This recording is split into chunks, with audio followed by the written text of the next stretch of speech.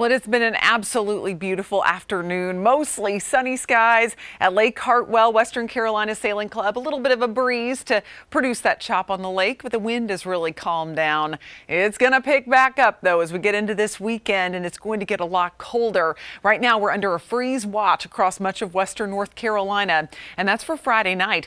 Also snow expected Friday night in western North Carolina, something we do not see very often this late in the season. Fox Radar 3D is clear right now. We're tracking that storm, the low pressure pushing down over Rapid City right now, some heavier downpours in Kansas. All of that's going to be transitioning our way and then could potentially bring a record-breaking snowstorm to the northeast by late Friday into Saturday. So big weekend for weather across the East Coast, that's for sure. Tomorrow, the upstate just going to see some rain, and that's going to start toward the late afternoon, early evening, and the rain will be fairly light as it looks now. A lot of the energy and moisture is going to be shifting north as this system swings through. Have a better chance for some heavier downpours in the mountains through the day, and then we'll see that turn to snow later on in the evening. So on the Carolina Sky Meter, I gave tomorrow a 6 since we've got a decent chance of rain and then some snow late in the mountains, but the morning won't be too bad. Just cloudy, not expecting a whole lot in the way of rain.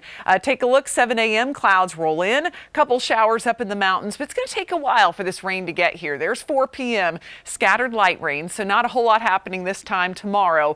But then as we go toward 8 o'clock, we'll see a little more light rain push through, some heavier downpours in the mountains, and then it'll clear out late Friday night. But look what happens in the mountains. We see at transition from rain to snow, even a little sleet in the mix, and that will continue into Saturday morning. So we'll be watching for some light accumulations. Watch that snow up in the northeast too as the system gets cranking and intensifies as it moves northeast along the coast.